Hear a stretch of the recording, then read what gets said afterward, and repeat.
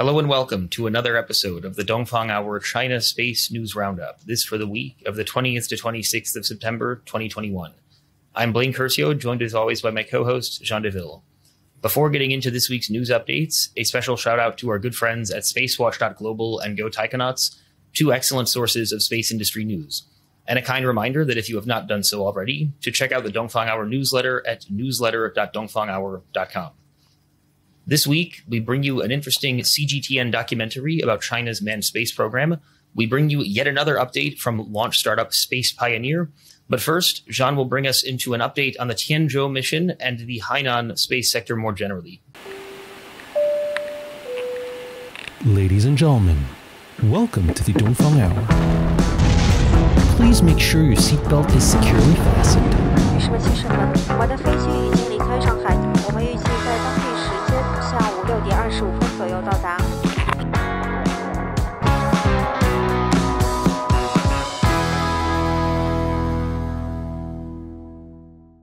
So, Jean, Tianzhou-3 seemed like a pretty big deal this week. What was going on over in Wenchang? Really a lot of stuff. So on Monday, September the 20th, we saw the launch of the Tianzhou-3 cargo spacecraft from the Wenchang Launch Center in the southern island of Hainan on board a Long March 7 rocket. And this is only the second Tianzhou cargo spacecraft to be sent to the Chinese space station after the first cargo spacecraft, the Tianzhou-2, earlier this year in May 2021. And so the launch took place successfully in what seems to be a routine now with all of the multiplication of number of launches to the Chinese space station.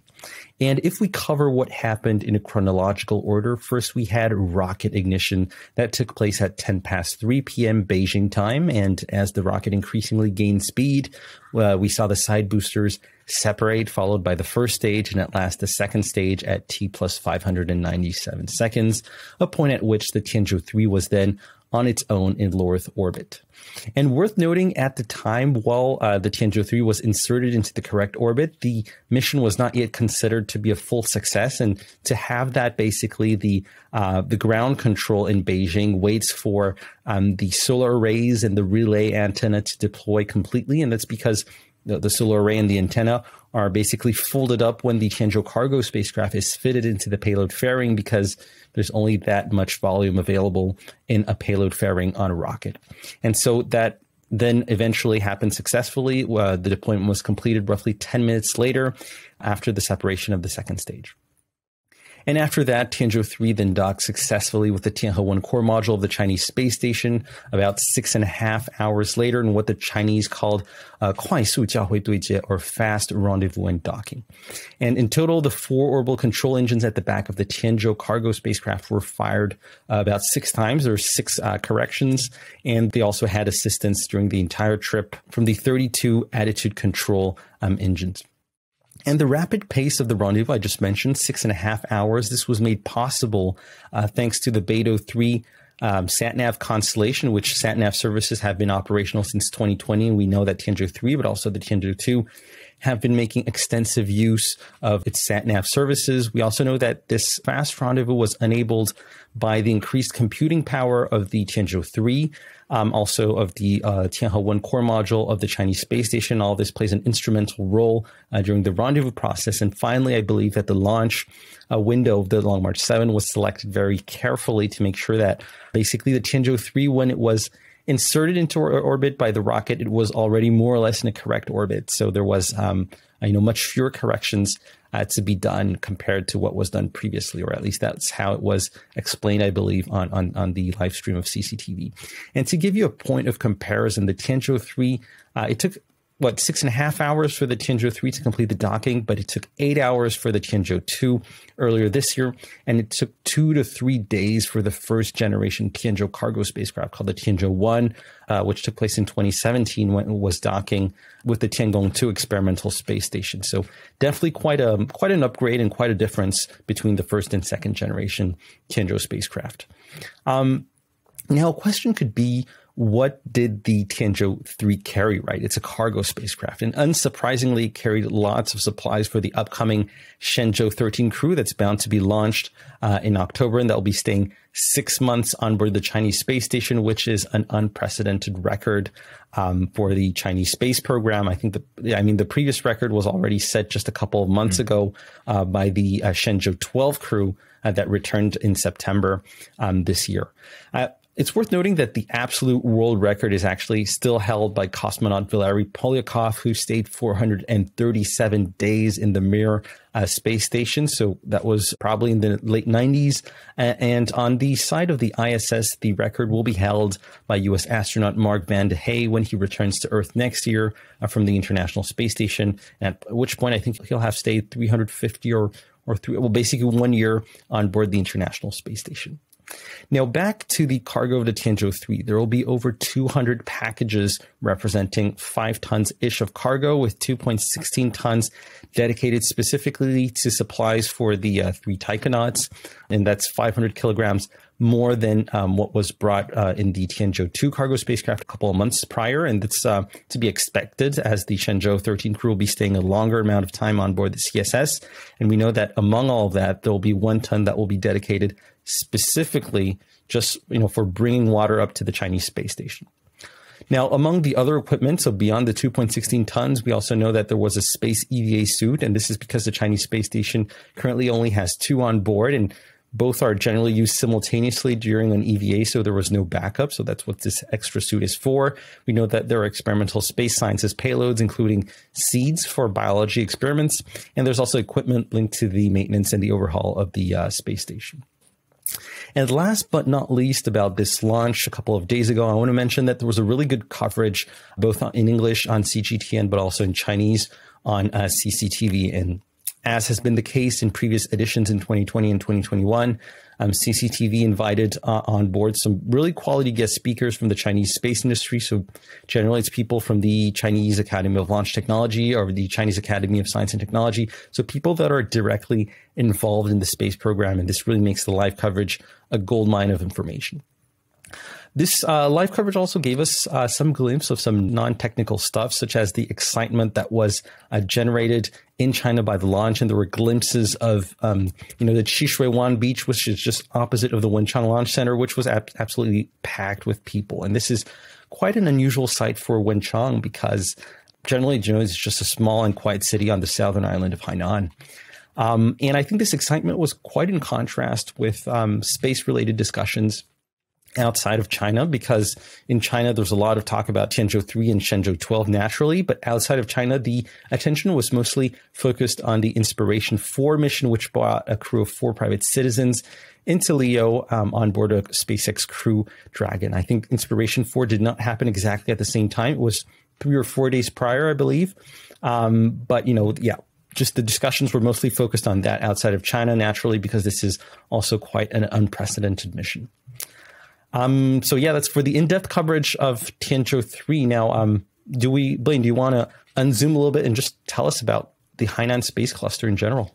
Sure thing. And indeed, this is perhaps slightly unfortunate timing for the Chinese space program, given that the world does still have a finite amount of appetite for space-related news. So to have it time up so well with a couple of other pretty big events is, tough luck, I suppose. But anyway, during the week, also in Wenchang, we saw a couple of other things going on.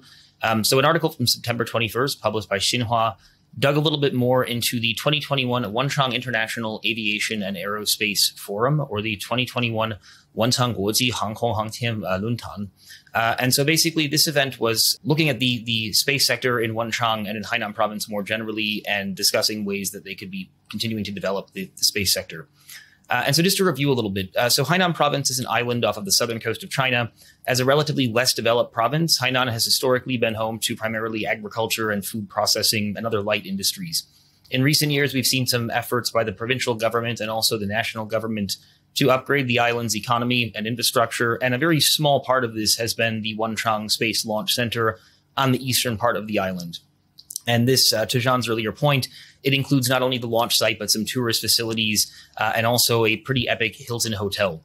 And as we've covered in the Dongfang Hour episode 31, this pop culture phenomenon, this pilgrimage of tourists, this has certainly helped to bring a lot more people to Hainan, and I suppose to have a lot more economic development there.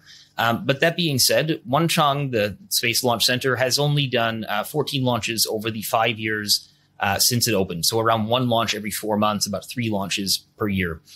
And so this means that the economic impact, the contribution to the space economy of the provinces is relatively small in the grand scheme of things. Now, granted, this is going to accelerate a little bit in 2022 and 2023, as there are going to be more heavy lift launches required for the Chinese space station.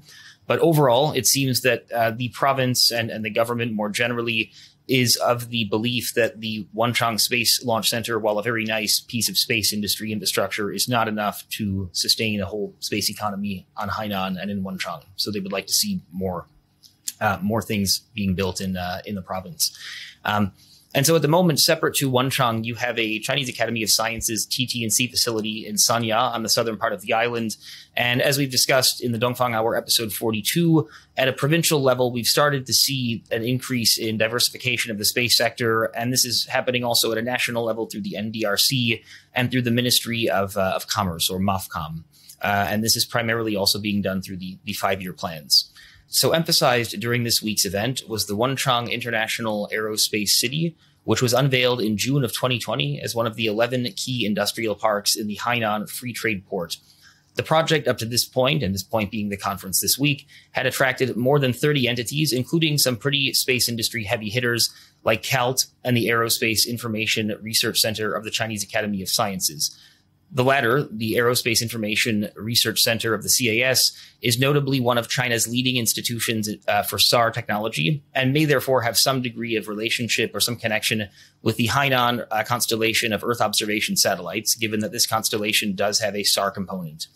And referring to CALT, the other main space company that is one of the 30 entities, their presence in Wenchang presumably is part of their involvement with launching some of the larger rockets from the launch site, including the Long March 5 and 7.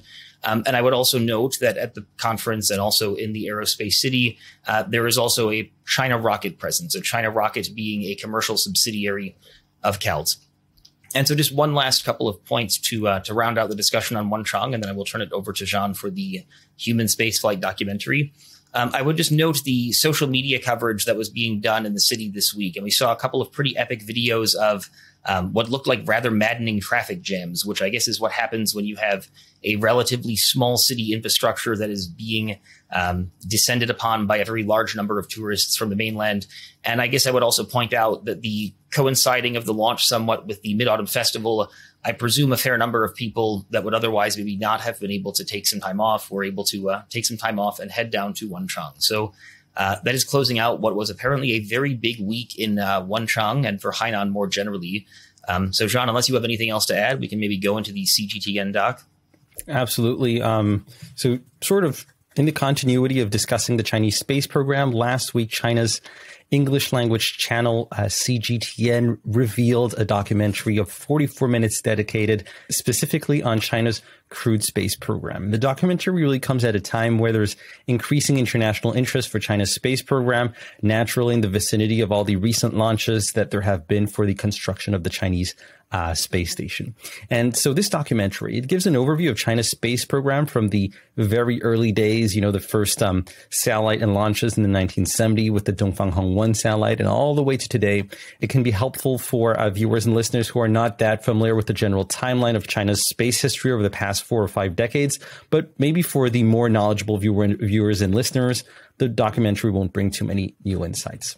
So my personal appreciation of this documentary is that although the narration is definitely given from a Chinese perspective, I think there are nevertheless some excellent and unique insights into, for example, the difficulties that were encountered by the Chinese during the construction of their space program. And some of these, for example, were quality control issues that took place that happened in the 1990s and that resulted in some very spectacular and high profile launch failures and explosions in the mid 1990s.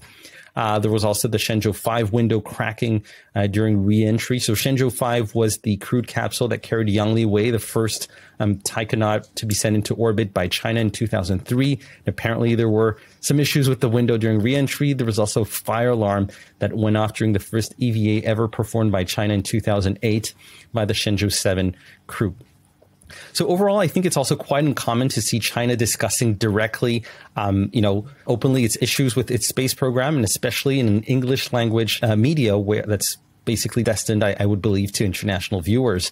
And I think this highlights to some extent the increasing confidence that China has in its space program to be able to put on the table issues that they have encountered without any, filtering of information. Although I guess that discussing problems that are affecting the current space program would be another story entirely.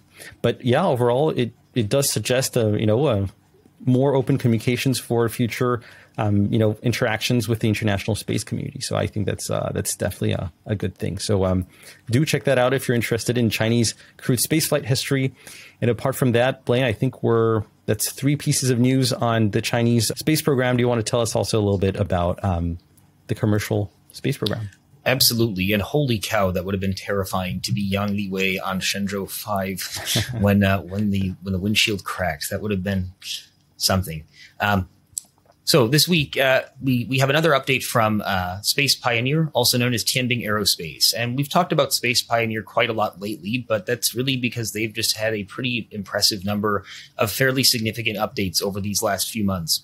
And so today, Sunday the 26th, the company announced a strategic investment from a national small and medium enterprise fund, this being the company's seventh round of funding over the last 2.5 years, and coming just 2 months after the company's series pre-B round of funding, which we discussed on the Dongfang Hour episode 44. Now, having gone pretty in-depth into Space Pioneer on that Dongfang Hour episode 44 from just a couple of months ago, we're going to keep this relatively short, but just a couple of points that I would like to highlight about this timely piece of news. So again, this is Space Pioneer's 7th round of funding over the last 2.5 years, and we estimate that they would have raised more than 700 million RMB, so more than $100 million US. As we mentioned a couple of times, the CEO is the former CTO of Landspace, Kang Yonglai. Also noteworthy within this announcement is the fact that Space Pioneer mentions satellite internet and the demand for a large number of broadband satellites as a sort of selling point for their launch business. And this is not particularly surprising in the sense that, of course, launch companies are targeting constellations. But it's interesting that they seem to have some degree of confidence that they can address such demand as LEO broadband satellites. Second point of interest about the announcement from Space Pioneer is the inclusion of satellite internet from the National Development and Reform Commission in the press release. And this satellite internet is, of course, a reference to China's plans to have a low Earth orbit broadband constellation, somewhat similar to Starlink or OneWeb. And the inclusion of this in the press release is possibly an indication that Space Pioneer expects to serve some of this constellation in terms of as a launch service provider, let's say. So the last thing I would mention about this round of funding from Space Pioneer and the associated press release is the mention of the Suzhou production park of the company, which broke ground in April of 2021. And so Suzhou, being in Jiangsu province in the Yangtze River Delta, is home to an increasing number of facilities for commercial launch companies and other related subsystems level suppliers.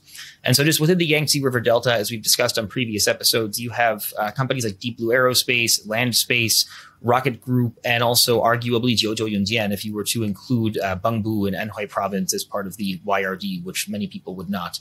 And this is all in addition to CASC, which is also a very large launch service provider in the Yangtze River Delta, Shanghai primarily as well. And so again, just this strengthening of what appears to be a pretty large commercial launch cluster in the geographically quite small Yangtze River Delta region. You have quite a lot of launch companies. And again, apparently this 7th round of funding in 2.5 years for Space Pioneer will in part be used to develop their facilities over in the Suzhou industrial park that they are building. So Jean, unless you have anything on Space Pioneer or Yangtze River Delta? I think I'm all good for this week. Okay, sounds good. And with that, this has been another episode of the Dongfang Hour China Space News Roundup. This for the week of the 20th to 26th of September, 2021. I'm Blaine Curcio, joined as always by my co-host, Jean Deville. And if you like what you've seen or heard today, I encourage you to check out the Dongfang Hour newsletter over at newsletter.dongfanghour.com. And if you've enjoyed this episode and you want to support us, don't forget to like, subscribe, and leave a comment in the comment section below. Also, do check out our new website, which has been entirely updated with a new design and a better user experience. So we'll be posting articles there for our followers that prefer the written word to the audio or video news updates. Thank you very much for watching, and we'll see you next week.